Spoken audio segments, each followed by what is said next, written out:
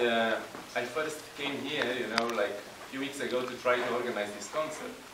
Fall in love with the place, and fall in love with Antigua.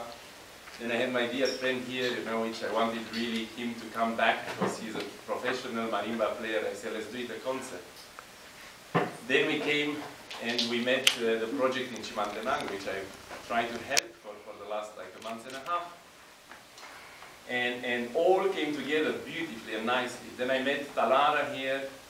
She's a very young lady, you know, 18 years old, you know, which obviously dedicated all her passion and life into this project, which motivated me more to do the concert tonight.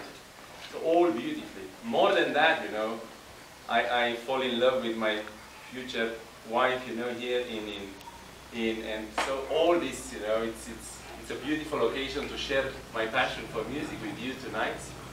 And I want to thank very much, you know, to Senora Ingrid and to Gavin and to Kevin as well for allowing us to use this beautiful space.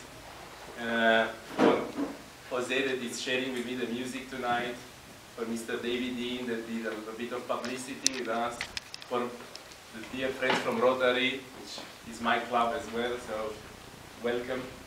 And I hope you will enjoy this evening. Thank you very much. Thank you.